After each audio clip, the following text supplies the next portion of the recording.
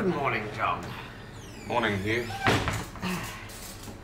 And how are you and your excellent corner shop this fine morning? Good, thanks, Hugh.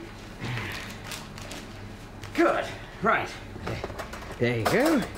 Loaf of wholemeal, telegraph, and an apple. Right, Hugh. Well, though, just thinking, John. Oh, yes, goodness, I'm thirsty. I really am. I've got a tremendous thirst on, all of a sudden.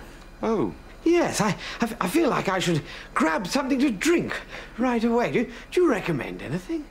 Well, we have lots of different drinks, as you know, Hugh. Yes, you do, but I'm so thirsty, I feel like grabbing something right at hand. Something from this chiller here. Yes, here we go.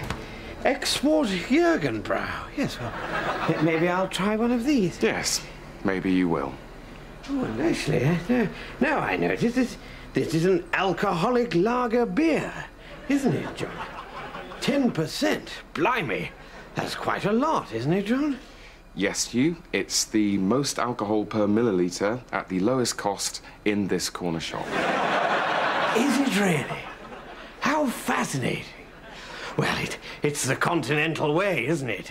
In Spain, they wouldn't dream of starting the day without a couple of cans and maybe a vodka, probably. So, how much is that? £2.70, Hugh. Oh, well, now I look, I don't think I can actually afford the bread, the paper, an apple, and this drink. Not quite, Hugh. Well, so maybe I'll put all three of these items back.